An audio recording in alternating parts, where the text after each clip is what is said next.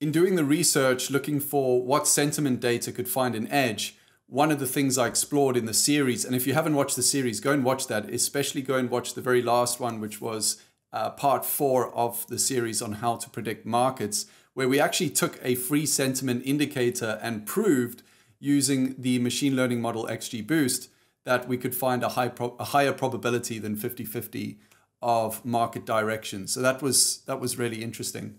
However, in doing all that research before, I wanted to really test sentiment data. And so what I did is I took 20 years worth of headline news data from Google. So right now on my screen, you can see Google. I've got Bitcoin punched in here, and you can see there's all sorts of headlines and subheadlines.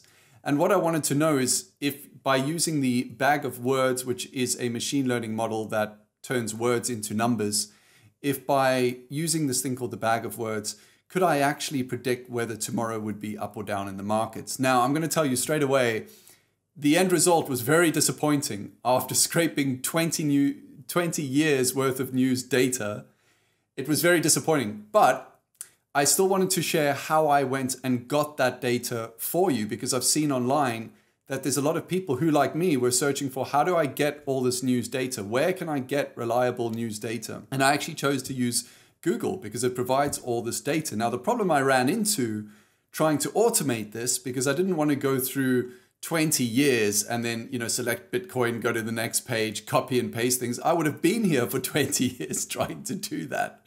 Well, not quite, but you get the point. I wanted to automate it. And so one of the things we used to do that was Python. And so here you can see I've got some Python code over here. Very straightforward. I mean, we're looking at 92 lines of code, and there's a lot of spaces in here as well, that I came up with in order to actually search this data. Now, one of the problems I came up with was that when going to search this data, that Google would say, no spiders allowed. So I felt like a little bit of a hacker here. I was like, I want the data. I really want the data, and I don't want to pay thousands, hundreds, thousands of dollars or whatever it costs to get, good, reliable news data. I wanted to just get it from the major news sites, etc., and I wanted to categorize those. So this is essentially what I ended up scraping. If I go over here to, say, Bitcoin, and I show you what I scraped, I've got the date it was scraped, I've got the headline, and I've got the subheadline as well. And you can see these are just words. I was just pulling words from the headline and subheadline. And so this data goes back ages and ages and ages and ages and ages. Now, if anybody wants this data, just write to me at admin@cryptowizards.net. I'd be happy to just email you this data, and maybe you can play with it too. You might find it useful. But the point is, I want to tell you how I actually ended up getting all this data. Now, the cool thing is with this algorithm is I can literally just go and punch in, Apple, or, I don't know, pink elephants. I use that a lot. So I'm going to say pink elephants. And now what I want to do is to run that data. But the problem is I don't want Google to block me from doing it. So I ended up using a couple of Python libraries to do this. The first library I ended up using was something called Selenium. So Selenium is actually like a driver tool. What it does is it allows you to open programs or open the browser and make it log in and make it do things as though it was a human.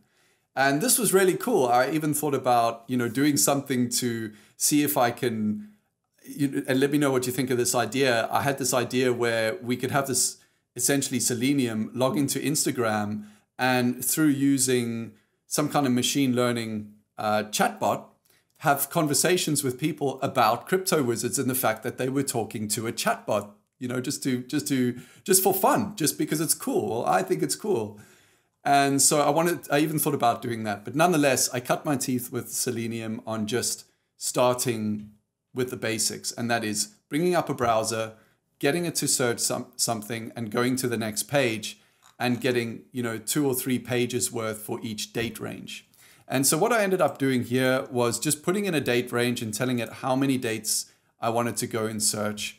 And you can see here's a little bit of code that says what driver am I using. I'm using this Chrome driver, etc., etc. And then if I scroll down, you can see how it knew what text to pull based on the HTML inside the web page. So for those of you who are not techie, if I go here to tools and I go to web developer and page source, this is what a computer understands. This is how a computer shows you, or a browser shows you and understands what to show you on your screen when you're browsing. So that's essentially what it does. And so what this tool does here in Python is it actually looks for certain, you call it tags, etc., that can allow you to scrape that text. And so that's what this algorithm did. Now, funnily enough, this code isn't working exactly anymore, because I tried it today and I noticed that Google have actually changed their format somewhat on their news pages, meaning I would have to go in here again. I would have to inspect this. I would have to look at, you know, what exactly are the tags in here for the headlines. And actually Google's made it easier. In fact, I wish it was like this before. So if anything, it's become easier. I just didn't want to have to update the code before this video, so I thought I would record it anyway.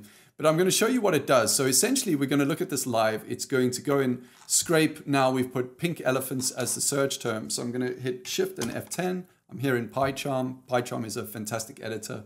It's opened up the browser, and now it's searched pink elephants for me. And now it's skipping through certain date ranges that I've told it to, and it's scraping that data. And so what it's done now is it's created a file called pink elephants. There won't be anything in there right now because, again, like I said, Google's changed the format. But essentially, that's what was happening here for all these search terms here that I was going through. So markets was a general one where I was searching for just general stock sentiment news. I actually tried this with the Apple stock as well. And again, I really got no predictive capability from the machine learning model. Now, that might not be because the sentiment wasn't useful. That could just simply be because my coding of using the sentiment data could have been more advanced. I don't know. I thought it was pretty advanced. I researched this a lot, but I didn't really get very far. Now, again, if you want to know how sentiment affects the markets, we did actually find what I would call a slight edge in that. But look at part 4 of the How to Predict the Market series. In fact, it was the very most recent video that I did on this channel. Anyway, I thought you'd find that really, really cool. I'm going to do one more search just because I think it's fun.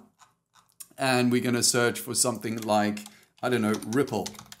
And we're going to hit Shift and F10, and it's going to open up Google. And again, it's going to go and search for Ripple. And there we go. It's pulling all the news data for Ripple. How cool is that? It's such cool automation. So again, if you want to automate some kind of software using Python, I used Selenium to go and essentially drive the browser, and Scrapy for actually pulling the data. And I bought 2 Udemy courses when they were on sale. I don't know how many courses I bought in total now. I've learned so much from Udemy, by the way. This is not a plug. I've learned, there's a lot of cool stuff on there.